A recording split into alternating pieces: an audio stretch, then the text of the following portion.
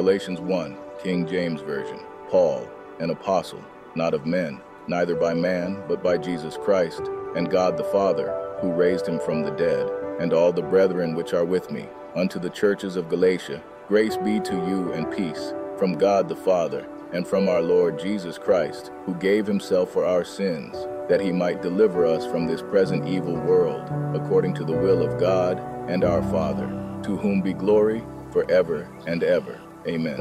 I marvel that ye are so soon removed from him that called you into the grace of Christ unto another gospel, which is not another, but there be some that trouble you, and would pervert the gospel of Christ. But though we, or an angel from heaven, preach any other gospel unto you than that which we have preached unto you, let him be accursed. As we said before, so say I now again, if any man preach any other gospel unto you than that ye have received, let him be accursed. For do I now persuade men, or God, or do I seek to please men? For if I yet please men, I should not be the servant of Christ. But I certify you, brethren, that the gospel which was preached of me is not after man. For I neither received it of man, neither was I taught it, but by the revelation of Jesus Christ. For ye have heard of my conversation in time past in the Jews' religion, how that beyond measure I persecuted the church of God, and wasted it, and profited in the Jews' religion above many my equals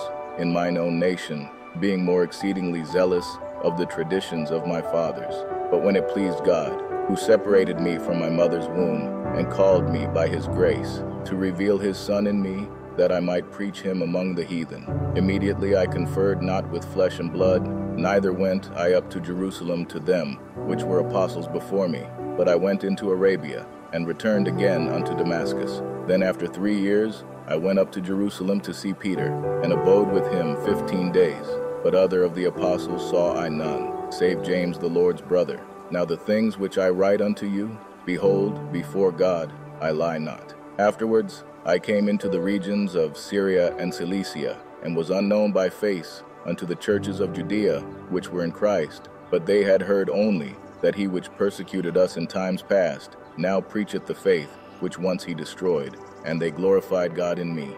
Galatians 2, King James Version. Then 14 years after I went up again to Jerusalem with Barnabas, and took Titus with me also, and I went up by revelation, and communicated unto them that gospel which I preach among the Gentiles, but privately to them which were of reputation, lest by any means I should run, or had run, in vain. But neither Titus, who was with me, being a Greek, was compelled to be circumcised, and that because of false brethren unawares brought in, who came in privily to spy out our liberty, which we have in Christ Jesus, that they might bring us into bondage, to whom we gave place by subjection, no, not for an hour, that the truth of the gospel might continue with you.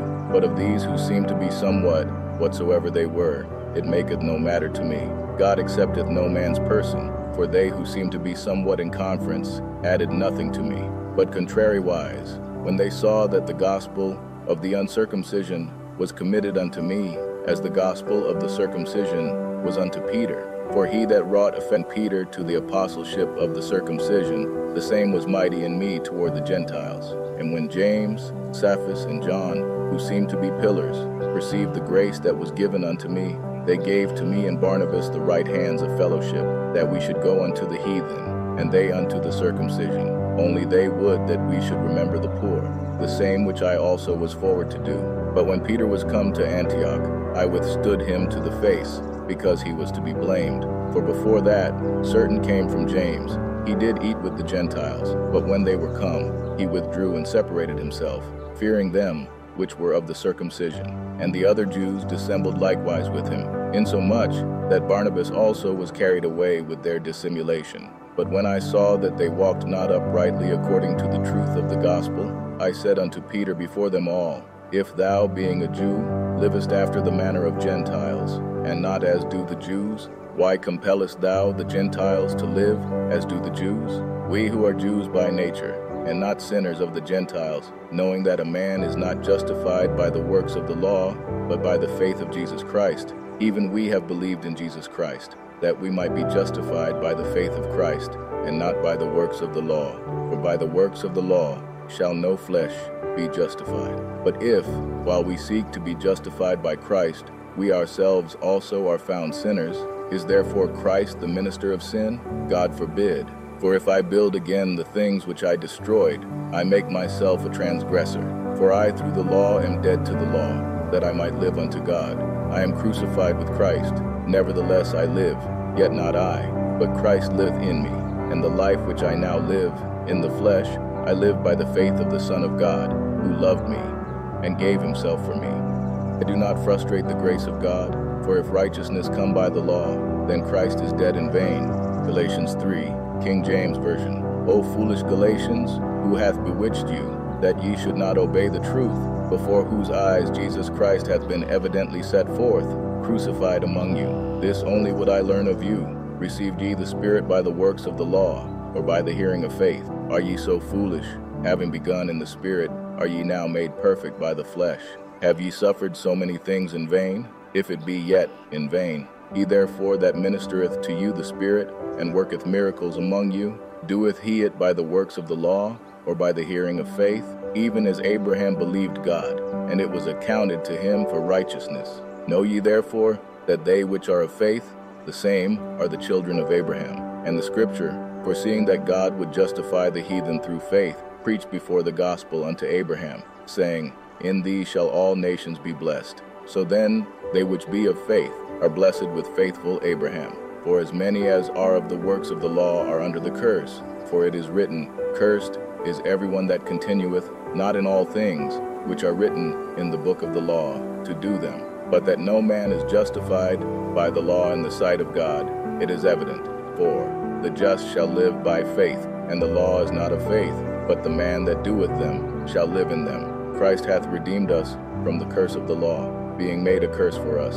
For it is written, Cursed is everyone that hangeth on a tree, that the blessing of Abraham might come on the Gentiles through Jesus Christ, that we might receive the promise of the Spirit through faith. Brethren, I speak after the manner of men, though it be but a man's covenant, yet if it be confirmed, no man disannulleth or addeth thereto.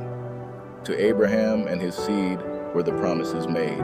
He saith not, and to seeds as of many, but as of one, and to thy seed, which is Christ. And this I say, that the covenant that was confirmed before of God in Christ, the law, which was 430 years after, cannot disannul, that it should make the promise of none effect. For if the inheritance be of the law, it is no more of promise. But God gave it to Abraham by promise. Wherefore then serveth the law?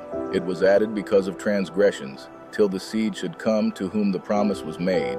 And it was ordained by angels in the hand of a mediator. Now a mediator is not a mediator of one, but God is one. Is the law then against the promises of God?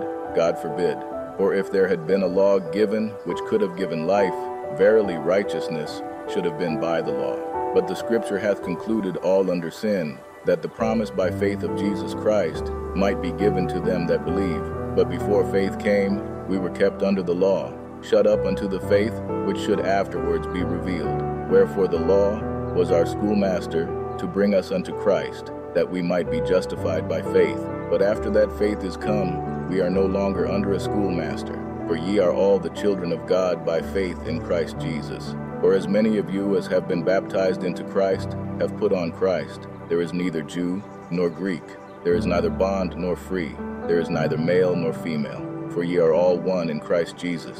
And if ye be Christ's, then are ye Abraham's seed, and heirs according to the promise. Galatians 4, King James Version. Now I say, that the heir, as long as he is a child, differeth nothing from a servant, though he be Lord of all, but is under tutors and governors, until the time appointed of the Father. Even so, we, when we were children, were in bondage under the elements of the world. But when the fullness of the time was come, God sent forth his Son, made of a woman, made under the law, to redeem them that were under the law, that we might receive the adoption of sons. And because ye are sons, God hath sent forth the Spirit of his Son into your hearts, crying, Abba, Father. Wherefore thou art no more a servant, but a son. And if a son, then an heir of God through Christ. Howbeit then, when ye knew not God, ye did service unto them which by nature are no gods. But now, after that, ye have known God, or rather are known of God, how turn ye again to the weak and beggarly elements, whereunto ye desire again to be in bondage? Ye observe days, and months, and times, and years. I am afraid of you, lest I have bestowed upon you labor in vain. Brethren, I beseech you, be as I am, for I am as ye are. Ye have not injured me at all. Ye know how through infirmity of the flesh I preached the gospel unto you at the first, and my temptation which was in my flesh ye despised not, nor rejected, but received me as an angel of God, even as Christ Jesus. Where is then the blessedness ye spake of?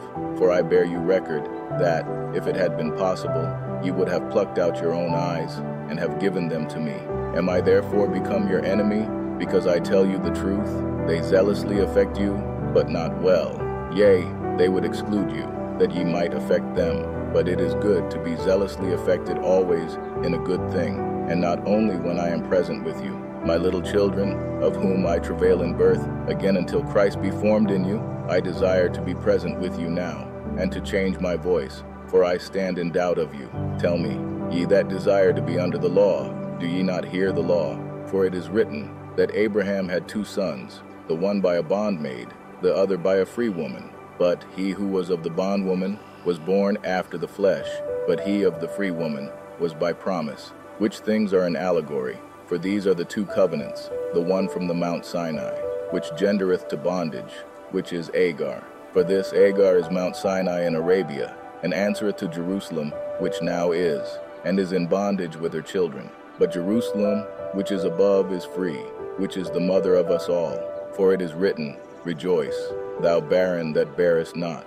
Break forth and cry, thou that travailest not. For the desolate hath many more children than she, which hath an husband. Now we, brethren, as Isaac was, are the children of promise. But as then he that was born after the flesh persecuted him that was born after the Spirit, even so it is now. Nevertheless, what saith the Scripture? Cast out the bondwoman and her son, for the son of the bondwoman shall not be heir with the son of the free woman. So then, brethren, we are not children of the bondwoman, but of the free.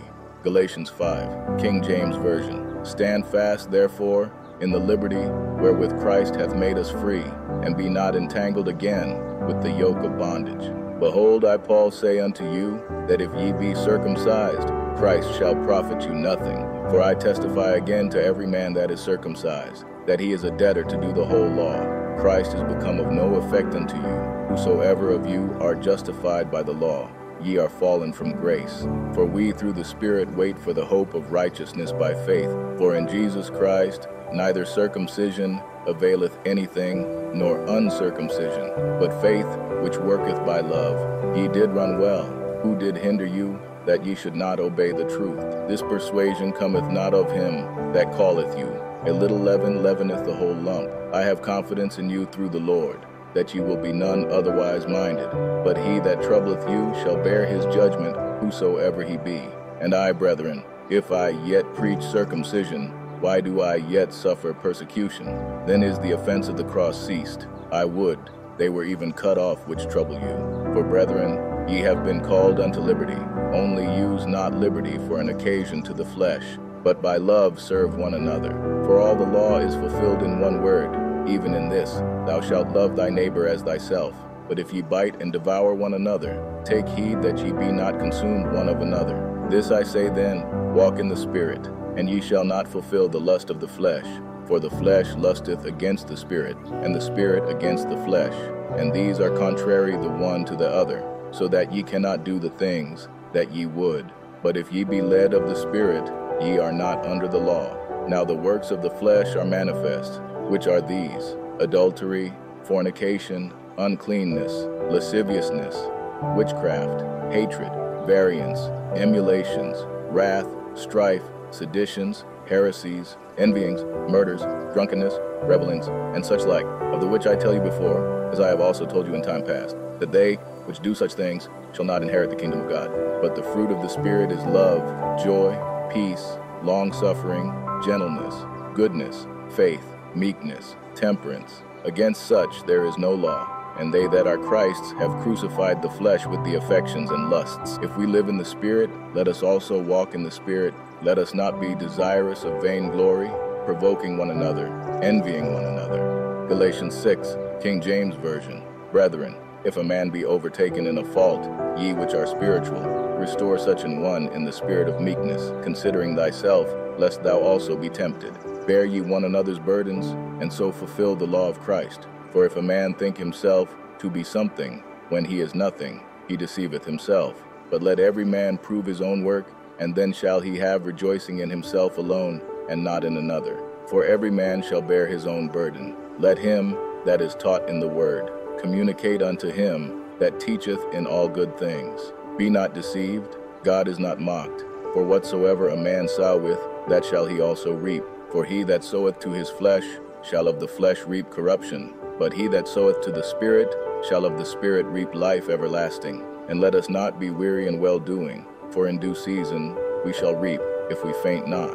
As we have therefore opportunity, let us do good unto all men, especially unto them who are of the household of faith. Ye see how large a letter I have written unto you with mine own hand. As many as desire to make a fair show in the flesh, they constrain you to be circumcised, only lest they should suffer persecution for the cross of Christ. For neither they themselves who are circumcised keep the law, but desire to have you circumcised, that they may glory in your flesh. But God forbid that I should glory, save in the cross of our Lord Jesus Christ, by whom the world is crucified unto me, and I unto the world. For in Christ Jesus neither circumcision availeth anything, nor uncircumcision, but a new creature. And as many as walk according to this rule, peace be on them, and mercy, and upon the Israel of God.